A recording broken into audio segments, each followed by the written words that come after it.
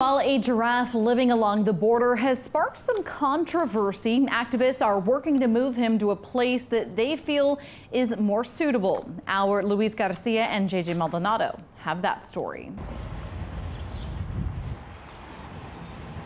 Esa mirada es una mirada de tristeza, de soledad.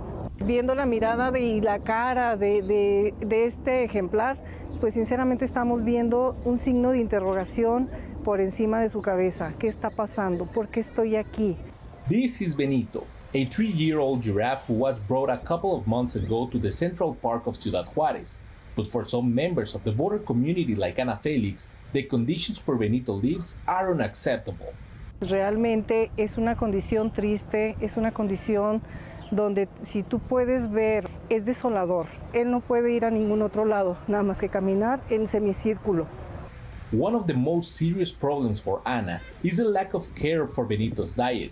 Y podemos ver que no hay un vigilante, no hay un guardia, no hay nadie que controle aquí el acceso de la gente al parque, bueno, a esta escalinata, y cualquier persona puede venir a darle lo que quieras. That's why Ana has spent the last few weeks collecting signatures to get Benito a better place to live. Esto no es un zoológico, entonces este animal pues no debe de estar aquí. Ese es el pronunciamiento que nosotros tenemos ante el gobierno del estado, este parque pertenece al gobierno del estado. After an intense search, Ana finally found the perfect place for Benito. The Blue Hues Ranch, located in McGregor, Texas, just under 100 miles from Austin, is a sanctuary that rescues animals and has a large piece of land where some giraffes already live. We trying to get them out, and they're eating from all the trees, the leaves, the vines, the bushes. They have free will to do whatever it is they want. Ana contacted Matt to let him know about Benito's situation and ask for his help. I think it's definitely opened the eyes of everyone to know, like, gosh, he just has a big dirt field, is all, a big dirt lot is all he has, and I don't want to say that's not right, but man, that's not right. At this ranch, Matt claims to have everything necessary for Benito to live happily.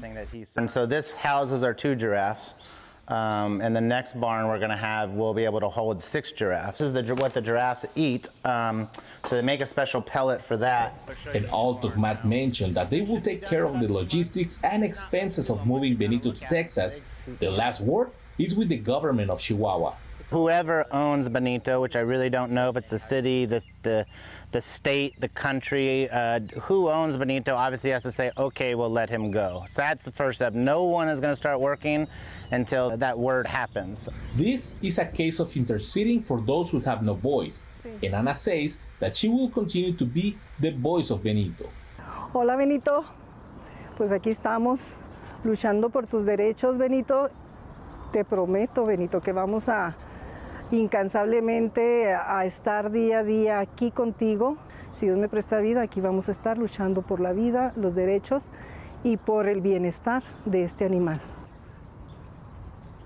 Thanks for watching our YouTube channel, and for more refreshing stories about your community, click the subscribe button right over here. You can also download our Spectrum News app to get live news coverage, weather alerts, and more wherever you are. And don't forget to tune in to Channel 55 on Dish and DirecTV for live local reporting every single day. We'll see you then.